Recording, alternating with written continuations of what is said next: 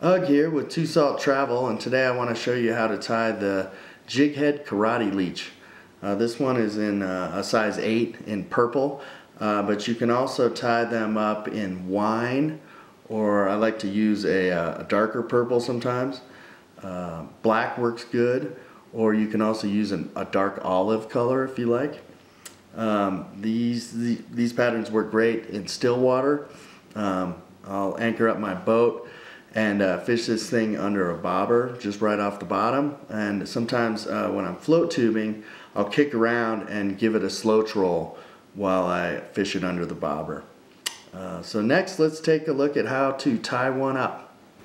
Alright, so we start by putting a Tiemco 403 barbless jig hook in the vise, and this one's a size 8. And then I'm going to add the bead to it, and this is a slotted tungsten bead. It's the 5/32. And then once I get that seated just right, I can put it back in the vise and I'm ready to go. Okay, so now I'm going to cast on with the thread, and I use a ultra thread. This is the 140 in purple, and just cast that on a little bit and then cut off your tag end. Now build a thread body back to the tail, and basically I want to just kind of go back here using touching wraps until I'm about 1/8 of an inch from the point. And next I'm going to use some strung marabou. These are the blood quills in purple. And these things are pretty gnarly, so you're going to have to clean them up a little bit. I like to take this material at the base of the feather and just kind of peel that back and prep the feather as best you can to get rid of some of those kind of clumpy feathers and those ones that have a lot of fluff to them.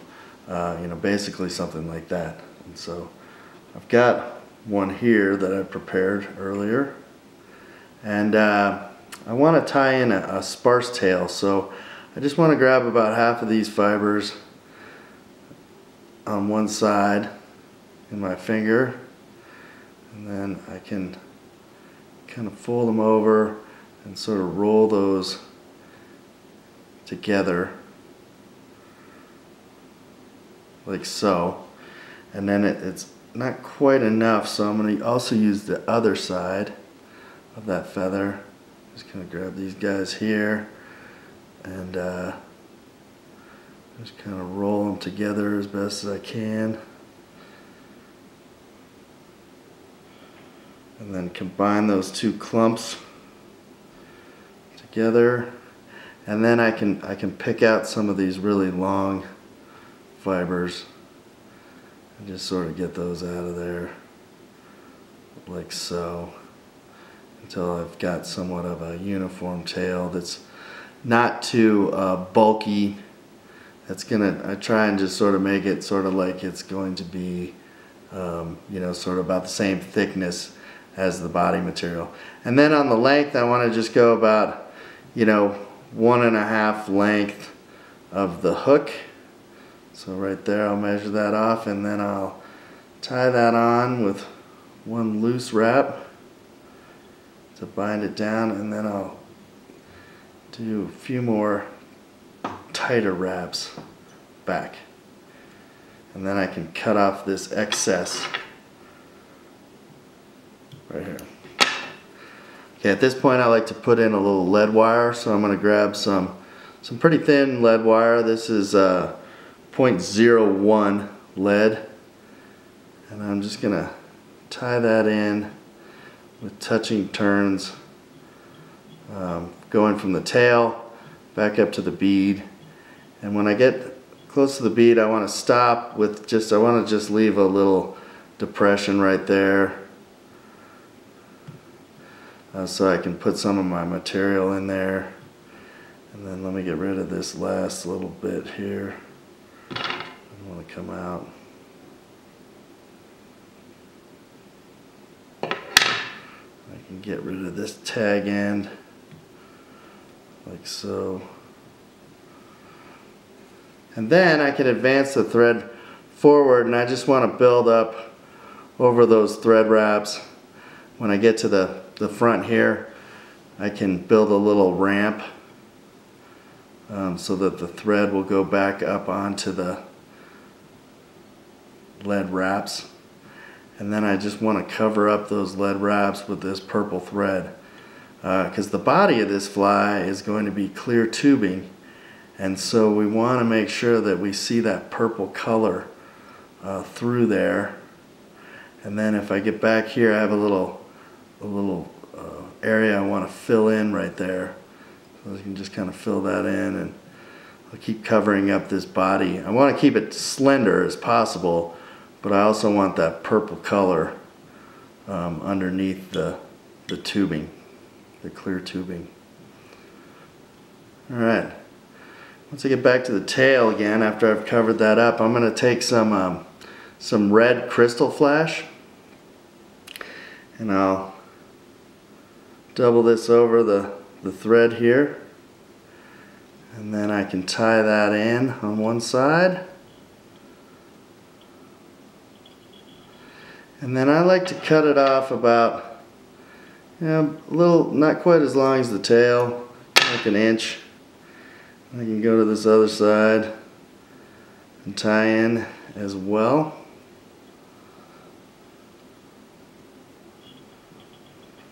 And cut that off just short of the tail. Okay, the next thing that goes on is the body, which is this standard clear tubing. It's just small clear tubing. And I want to tie this in as close to the tail as I can. I don't want a lot of material building up on top of where the body's going to go. So just trying to get that on there. One loose and then a couple tight. A couple tight there. And then advance the thread forward to just behind the bead. And then I can cut off this excess tubing. Now I'm ready to wrap this forward. And so I'm going to wrap this forward by kind of stretching it just a little bit. And then I want to do touching wraps forward.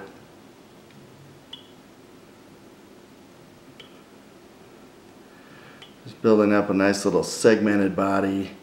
And you can see that purple through there, which is nice. And when I get up here to the ramp, I just want to be careful. I might kind of pinch that down as I make the turn, because I don't want it to kind of fold over itself. And then I'm going to lash that down with just a few turns of the thread, and then cut that off close. If you want to, at this point too, you can kind of take your thumb, if you sort of mash down the tail a little bit, you can kind of splay that out real nice. And then the next thing we want to do is put a wing on it. And so I showed you that feather that I cleaned up here. Basically what you do want to do is just grab it by the tips and pull down some of those fibers in the middle of the feather, and then cut the tip off of this feather, so you have something that looks like this. Now you can take that and kind of pinch it forward like this, and you've got a nice sparse wing. In fact, that might be even just too many fibers, so here, I'm going to cut this. I'll pull some of these fibers off of there, just because I don't want it too big. And then pinch that forward, and you want your wing to go about halfway down the tail. And we're going to tie this onto the bottom of the hook, since this ride's hook up. This jig head rides hook up. We want to tie this on the top.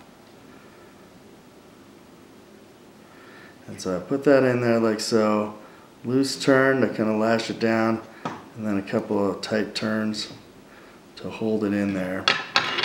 And cut this stem off as close as you can at the bead there. And then you can kind of cover up some of that material there.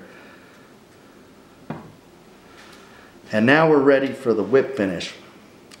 I do like a 6-turn whipped finish with this. 1, 2, 3, 4, 5, 6. And then I'll do another, 4 or 5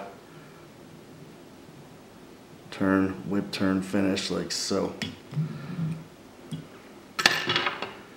And then finish it off with a little bit of super glue.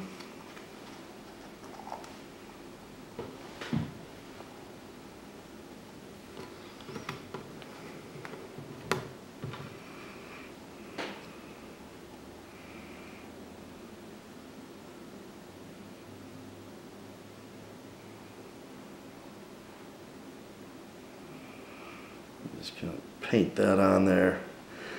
And that is the Jighead Karate Leech in purple, size 8, with tungsten. Thanks.